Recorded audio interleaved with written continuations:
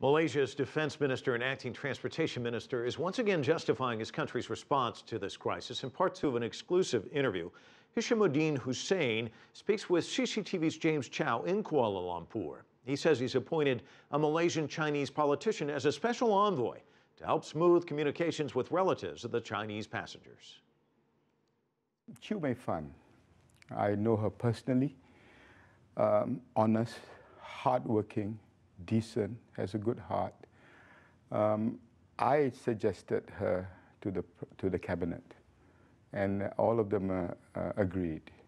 If that inquiry, if that international panel does indeed find gaps of credibility, will you hold those people accountable, and how far could that accountability travel? Of course, but like I said, if it means that corroborated evidence, verified information by competent, intelligent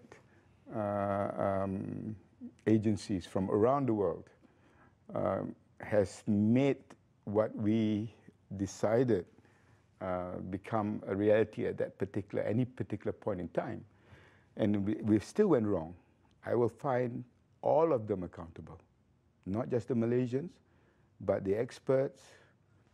We understand also that Malaysian officials have spoken directly to the families, saying that there is a sealed pack of evidence that they can't make public. Why have you chosen, or why has your government chosen not to make that public, and what is inside that pack? The reason why we cannot do that is basically, at the end of the day, we are going to be answerable to international inquiries, and part of this information might be used for ongoing investigation.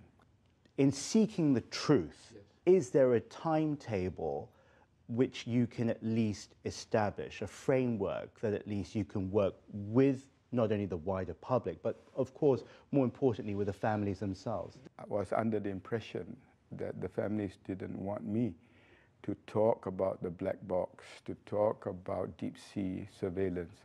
But from the families themselves also, they have asked me about technology, how do we retrieve the black box after 30 days?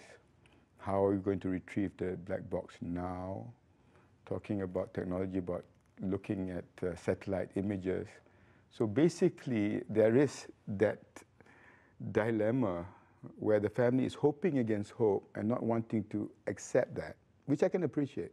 Do you think, since you brought it up, that by sending text messages in English, I think that MAS has put you in a very, very difficult position? No, I think MAS have got to face up to their own responsibility.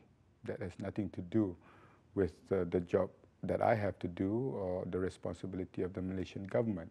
But just putting MAS on the witness stand, we also need to bear in mind what is the role and the responsibility of Rolls-Royce, of Boeing, of all these experts, agencies.